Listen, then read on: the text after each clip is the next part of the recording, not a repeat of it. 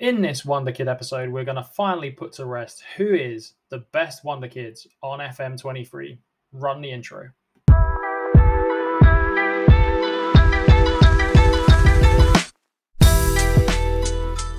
Like Wonderkid content and FM content in general, please do drop a like and subscribe to the channel as there's so much more coming.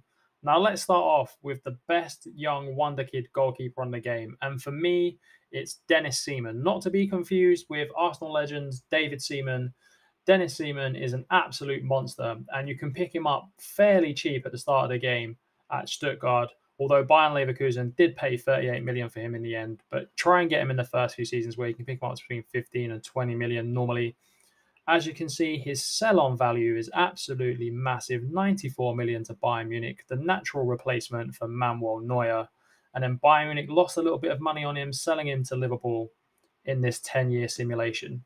His stats are absolutely class, great aerial reach, great one-on-ones, great rushing out, great vision, so he can play with his feet at the back. The absolute modern-day genius goalkeeper. The best defensive Wonderkid on the game, without a shadow of a doubt, is Giorgio Scalvini. Absolutely quality centre-back.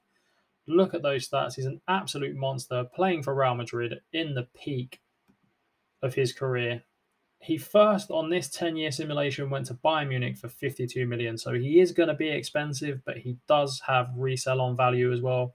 78 million to Real Madrid. He even set up 10 goals from centre-back, and on this season, 7 goals. So he can take a corner and he can pass. My favourite central midfield Wonderkid on this game is Martin Bacciarino, simply because he's absolutely class, and you can pick him up for so cheap as well. So his value and his ability in game is absolutely second to none. You can pick him up. Brentford picked him up for 12 million on this save. You can pick him up for 8 million. I've seen before as well. They sold him on for slightly less than what they had, but he's had some decent stats in this game. He hasn't turned out that well on this run through, but believe me, you're going to absolutely count in the money if you can develop Bacciarino properly. My favourite Wonderkid striker is David Datro Fofana. You can pick him up for so cheap at the start of the game from Mulder. He's been absolutely class for me on every save that I've had. And for Leicester City here, he's been absolutely class. His stats are really good.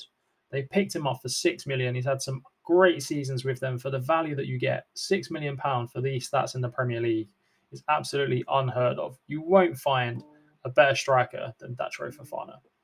An honourable mention goes out to Dion Brenner Bello. If you haven't heard of him before, he's absolutely class Croatian striker. He can finish, he's got good in the air, and you can pick him up for really, really cheap as well. So PSV got him on a free from Osijek, but you can only pick him up for £2 or £3 million, sort of near the start of the game in the second season, and he will bang in goal after goal for you, believe me. He may not have had the best of careers on this 10-year simulation, but every other time I've had him, he's been absolutely class. Let me know in the comments below who your favourite Wonderkids are and who you believe the best Wonderkids on FM23 are. And I'll see you on the next episode.